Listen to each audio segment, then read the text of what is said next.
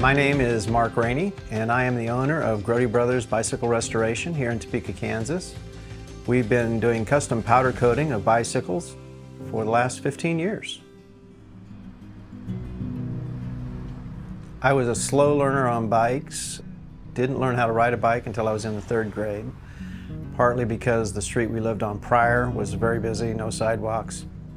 Got a bike and finally figured out how to make it go straight, but I couldn't turn around. So I'd ride to one end of the street, stop the bike, get off, turn the bike around, climb back on and pedal back towards home. First new bike was a Western Flyer. It had the dual headlight and the tank on the bike, and it was bright red, and it was my pride and joy until I left it out in the rain and the batteries got wet and ruined the tank. I've always been a guy who was working 2 jobs. I had to have my day job and then a side job somewhere just to help support the family. And I saw a help wanted sign at a local bike shop and went in, talked to the owner a little bit, and next thing I knew I was selling bikes at a Trek store. They worked with used bikes as well. They took used bikes in trade. Some of them weren't worth keeping, so those he would put in the dumpster in the back. Well, every once in a while there was one I'd find and bring home and fix it up. At one point, the family business was a steel fabrication shop that had a powder coating line. I went and got one of them sandblasted, took it in, got it powder coated black, and made it into a fixie, which were kind of all the rage at the time, and it got a lot of attention. Next thing I know, I'm getting people asking me to do their bikes. Gradually, people, around town started bringing stuff, and the next thing you know, St. Louis, and kind of blew our mind that people had found us and wanted us to do the same thing. There were shops that did nothing but powder coat bikes, but they didn't do anything to the bike. If you sent it in with a head badge on it, they powder coated over the head badge. If you sent it in with the bottom bracket cups or whatever in it, they did nothing more than powder coat. I'd been doing some mechanic work at the bike shop. My brother worked there also. That's where, we could improve on this. If this guy's making money at this, we can do better.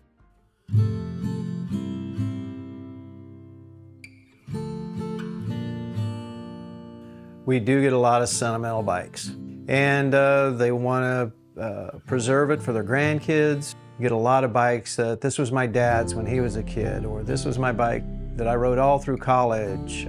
This was my brother's bike and he passed away. Just a lot of different attachments.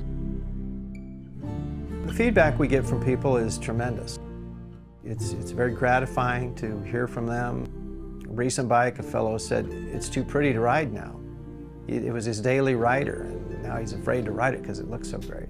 I had one guy come to the shop, pick it up, and he goes, "You must get an awful lot of satisfaction out of doing this." And that caught me. It's like, well, yeah, I do get personal satisfaction out of taking something that was less than stellar and turning it into something.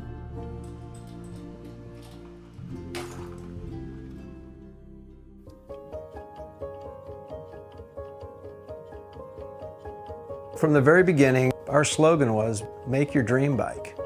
A lot of us, you go to a bike shop or you find one online, and that's the bike you get. But it's not quite what you want. If you could do your own bike, what would you do? The rock hopper we've been working on here today, prime example. The guy's had it forever, 1987, but he doesn't like the yellow anymore. Now it's going to be a metallic purple. And he picked the colors. He had the decals custom made. I think we just give people an opportunity to do those things, to step in. Part of our motto too is, we do as much or as little as you want. So for those do-it-yourselfers, if you only want us to do a certain thing, we will. The services we offer start with media blasting, stripping the old paint and rust from your frames, powder coating obviously, and we do pride ourselves on our 2- and 3-color work, decal application.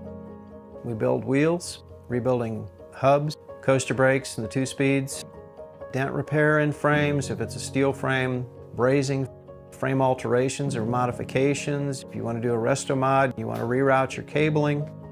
2 complete, here it is, turnkey. Take it apart, put it back together. Powder coating is a process that's been around for quite a while and actually has been used quite a lot in the bicycle industry.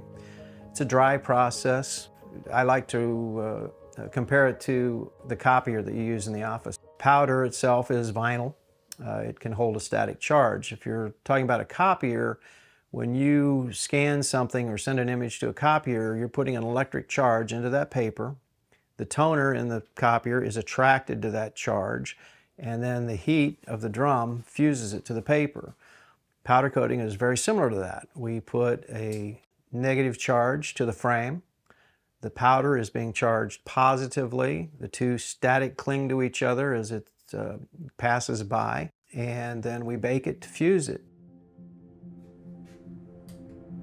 I think the powder coating industry has come a long, long way from just being an industrial coating for truck bumpers and lawn furniture. We have, over the past 15 years, evolved our techniques to improve. The ways I powder coat a bike now are far different in some areas than we did 10 years ago or even 5 years ago, because we constantly want that better product for the customer. It is a little thicker than regular paint, and you are limited in the colors. There's only about 10,000 of them, as opposed to paint where you can mix a color specifically.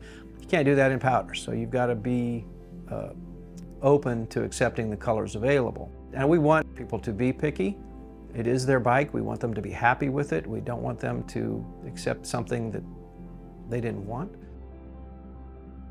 Powder coating, from an industrial perspective, is you're looking at a part, let's say a rack or for a shelving unit, and it's going through a process where there might be a dozen powder coating guns running just on it, and it's not following the curves or anything else. It's just going through a room full of fog, hoping that enough powder sticks where it needs to.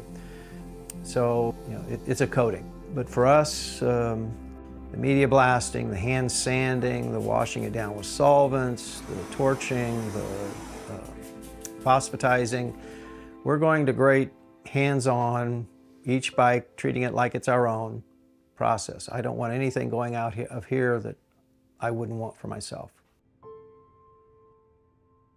To do it right, we don't just slap things together. Being meticulous about it, keeping track of things, record keeping, probably stems from the earlier years where we just really were doing it by guess and by golly. And found that, you know, if you only had one bike in the shop or two bikes in the shop, it was pretty easy to keep track of things. But any given day, I probably have 15 bikes now in some portion of the process. So when it comes in, documenting it, getting before photos, decal placements, just what's there. Laying out the decals, laying out the hub parts, just making sure that everything's there, and in that moment focusing on, okay, here's what I've got. All right, how am I going to attack this? And then, you know, just being able to make things go off without a hitch. It's just a far better deal than to kind of throw it together and hope you got it right. We're for anybody and everybody. And it's not just road bikes, it's not mountain bikes. I do BMX, I do kids bikes. I will very reluctantly do a tricycle.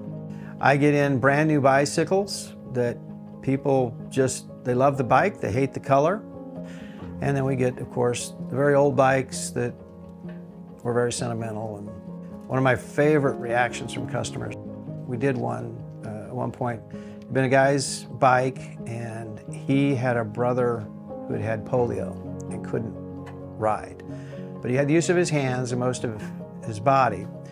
And he and his brother, he'd ride his brother on the handlebars and take him all over the county on these country roads. And he just had such fond memories of being with his brother and doing things with his brother. And after we restored the bike and he came to pick it up, and he was a much older guy, and he's like, I'm so happy, if I could jump, I would.